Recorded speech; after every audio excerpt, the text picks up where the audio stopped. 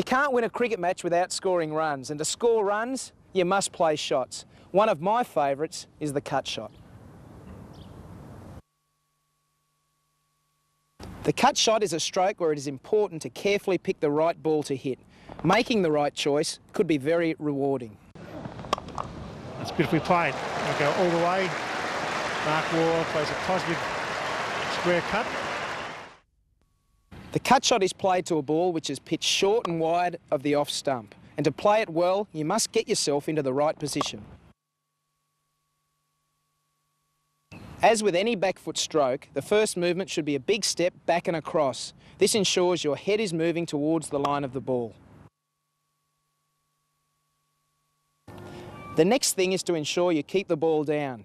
You achieve this by hitting down on the ball and rolling your wrists over it. Once again, get those feet into the correct position and watch the ball closely. Don't forget, if you keep the ball on the ground, you can't get caught. So roll those wrists.